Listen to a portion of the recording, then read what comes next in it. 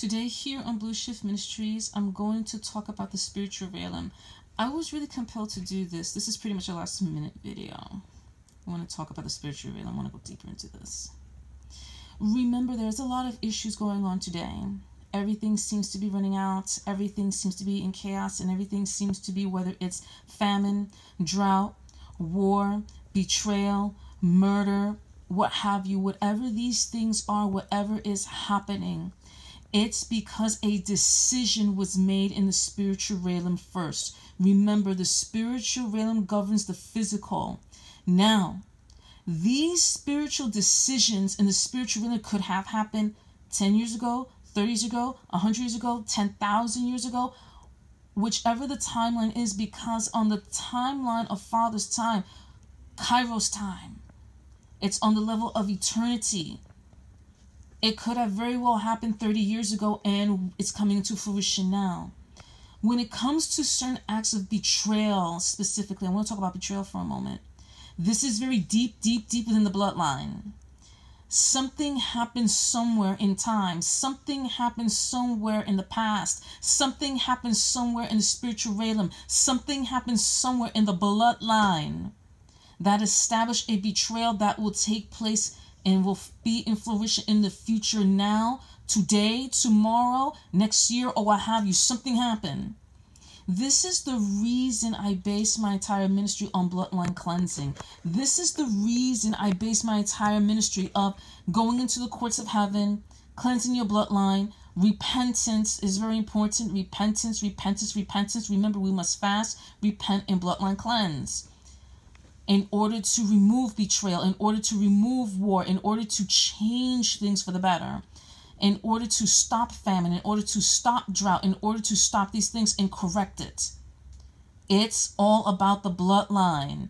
It's all about the spiritual realm. Remember, in the spiritual realm, nothing moves without the bloodline. This is the reason why it's so important to bloodline cleanse. Go please see my bloodline cleansing videos. You must cleanse your bloodline for these things not to take place. I repeat, you must bloodline cleanse in order for these things not to take place. Because if you don't, they will.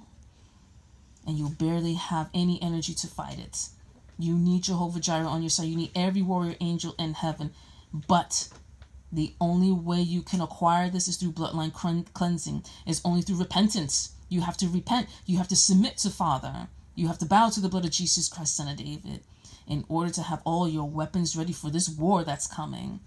This war, it's going to be a very, very nasty war, because it has been too long, too neglected, and too powerfully decided in the spiritual realm for too long. We're talking about ancient decisions that were made like thousands of years ago. Start now. Repent, hurry.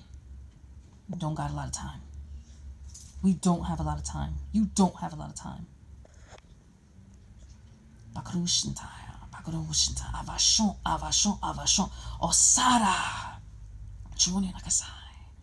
Father Jehovah Jireh, please give everyone watching this video the understanding that they must bloodline cleanse to change these decisions.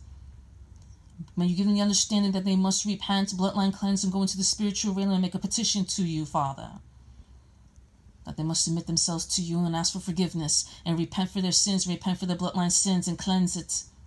Break all those altars. Break the altars of betrayal. Break the altars of murder. Break the altars of famine. Break the altars of drought. They must be broken in order for you, Father, to come in with your divine purpose, because everyone on this planet has a divine purpose. Please see my videos on the courts of heaven so you will know your divine purpose, your book of destiny. I made a video on this. Because if you don't do this, if you don't bloodline cleanse, then it really beats the purpose of your existence. Believe in Jesus always. Amen.